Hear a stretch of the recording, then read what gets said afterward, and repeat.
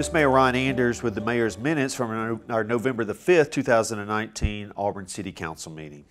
In the Committee of the Whole last night, we made some appointments. First of all, to the Building Board of Adjustment, we reappointed Stacy Norman and Wes Thrash to serve second terms. We're also looking for one more architect to serve on that board. It has to be vocationally driven by your job and what you do for a living, and so we need a person to fit an architect role on there. So if you know any architects in the community or you're an architect and would be interested in helping us with the Building Board of Adjustment, please contact your council representative or let the staff know at the city so we can talk to you about that and get an application. On the Education and Building Authority, Mr. Charles Pick has agreed to fulfill a second term, and we appreciate his willingness to serve in that role again. We had a discussion of fees. Councilman Bob Parsons brought up the subject of impact fees, and the council discussed this at length last night, and ultimately the council decided to ask the city staff to create a memorandum or some information for us about impact fees, and then conversely what we're doing as a city to capture some of these expenses that occur when a new development comes to our community. So we'll be looking for that information sometimes in the coming months. It's a very complicated subject, and we certainly want to give staff time to dig into this and provide us some rich information. Councilman Tommy Dawson also asked the council if we would invite or ask the city staff to look into the potential of having a police precinct in South Auburn, somewhere near South College.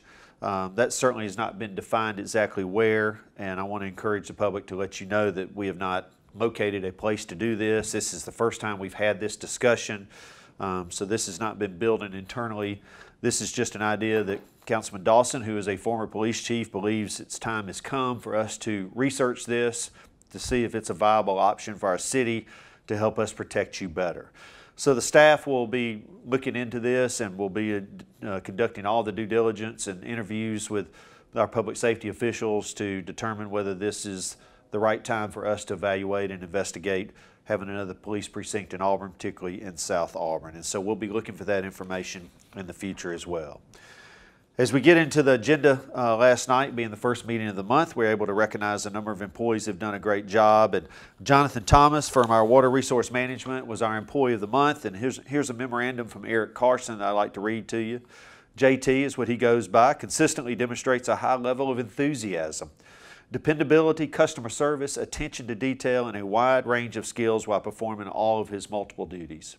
He's a very hard worker and is always thinking about and acting upon ways to improve the aesthetic appearance of their complex and the efficiency of the operations.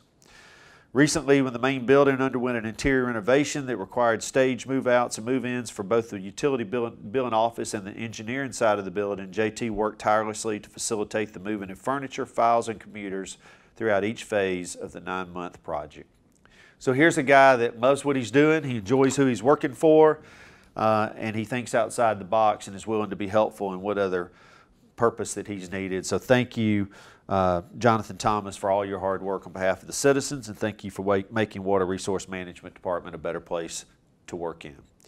We also recognize Darrell Aldridge and Kelvin Staples from our Environmental Services Department for working for the City of Auburn for 15 years, Steve Hicks from our Finance Department for 20 years, and Philip Dunlap from our Economic Development Department for 35 years.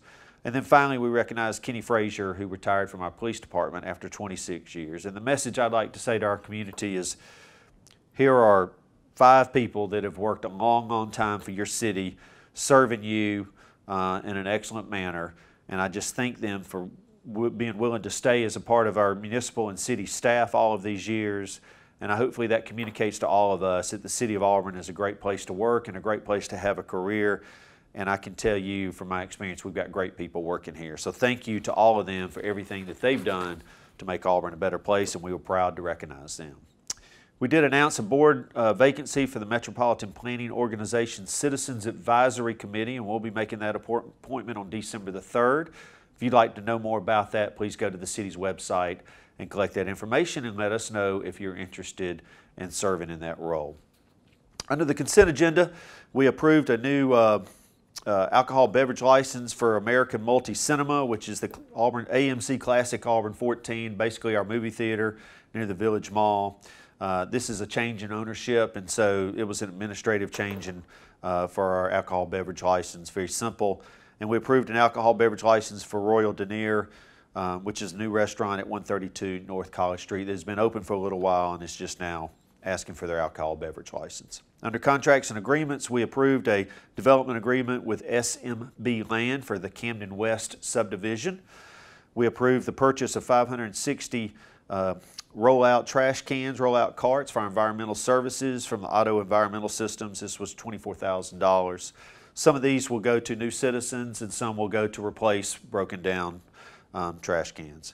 We approved an aerial photography project for $182,000. This is a project that we share with Opelika, share with the county, and share with the university. It helps us in so many ways with road works and infrastructure and water and sewer and all types of land mapping. So all of the entities within Lee County share this and pay for it equally. We approved a new 4-door pumper truck for Fire Station 1. This is $478,000. These fire trucks are expensive, as you can see, and hopefully this will help you appreciate those trucks when they fly by you, going to help protect our community in whatever fashion that might be. But this is a budgeted item, and we are retiring a truck from the fleet. We also purchased some fire reporting software for $20,000. We purchased a couple of new pickup trucks for the fire department at $62,000, and we purchased some fire alerting equipment for fire stations 2 and 3. And this will make our whole fire station system 1 through 5 have the same alerting equipment. And this allows us just to be able to get out and leave in a more efficient manner. There's a lot of technology that goes behind all this, and so all of our systems will be coordinated. And if you want more information on that, I ask you to contact our public safety, and they can explain to you exactly what happens there. We purchased a couple of pickup trucks for our water resource management department. 2 of those are both at $28,000, and then we amended a commercial agreement with Twister 5062, and this is basically with Cypress Equities, and these are the 2 Walmart grocery store developments in Auburn. Under ordinance last night, we approved the Severe Weather Preparedness Tax Holiday, which is February 21st through 23rd.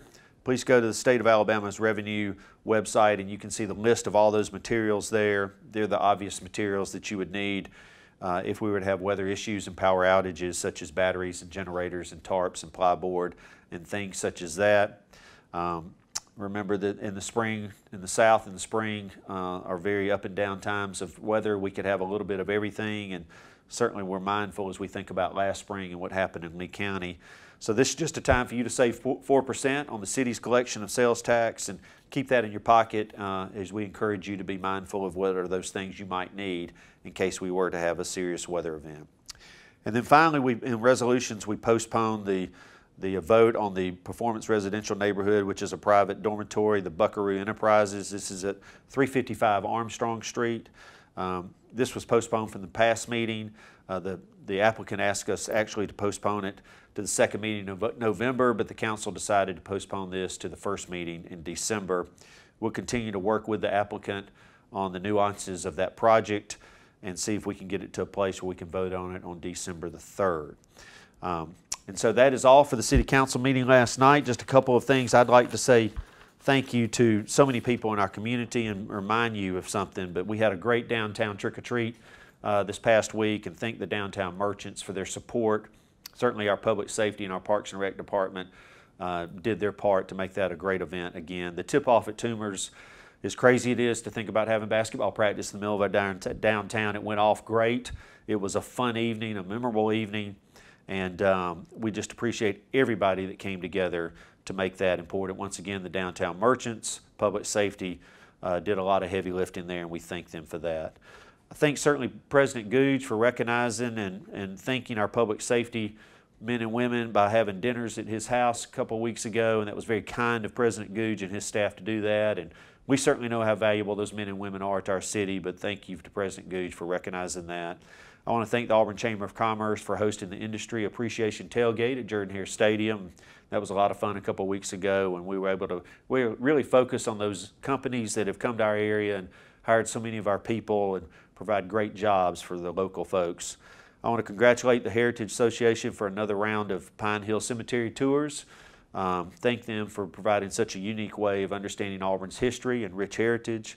The Shine Prom was a couple weeks ago over in Opelika at their Sportsplex, and I was asked to be a part of that. And what a special and unique event to recognize our citizens with special needs. And I just thank all of those, including Lori Fuller, for all the hard work that went into putting that event on. What a great, great night. The Alzheimer's Walk was a couple of Sundays ago, and thank everybody and Coach Pearl especially for putting some attention to this terrible disease and gathering on a pretty Sunday afternoon on campus and walking through town to raise money for the Alzheimer's fight. And I want to thank the Gooch Center for they had their first school program where a couple of our elementary schools were able to go over and have a special performance from Circa Mechanics. There are 5 more of these scheduled for this winter and spring with our different elementary schools, so all of them will have a chance to go to the Gooch Center and be a part of this. And I just thank the Gooch Center for making that important part of their mission for this brand new facility that continues to provide great entertainment for our community. I also want to thank everybody that participated and came to the first ever State of the City address. The city staff here at the City of Auburn were great support to me preparing for that night and that speech, and I thank each one of them for all of their help. I thank everybody at the Gooch Center for really providing the horsepower from a technological and a production standpoint to make that evening go. And I thank all of you. Over 500 people took an hour of their time that Monday night to come and hear about the city, and we thank you for that. It's my heart, my intent to share with you everything that's going on in the city, good, bad, and things we're challenged by and things that we have great opportunities for. And that's what we tried to do that evening. It was a lot of information, but thank you for enduring and listening. And congratulations again to those special 6 people who were recognized for the first ever recipients of the Mayor's Lamplighter Awards. They're all fantastic people, and thank you for being very committed servants of our city each and every day. Couple of things to remind you of. This Monday is Veterans Day. We'll be having the Veterans Ceremony at the Veterans Memorial at 10 o'clock on Monday morning. Please take 30 minutes of your day and come recognize the great efforts and sacrifices of many of our veterans. And then I want to remind everybody that Auburn High School plays in the high school football playoffs Friday night here at Doug Sanford Park. They play Murphy High School of Mobile, and we encourage you to get out and support the Tigers. This is Ron Anders with the Mayor's Minutes from our November the 5th, 2019 meeting. Y'all have a great week.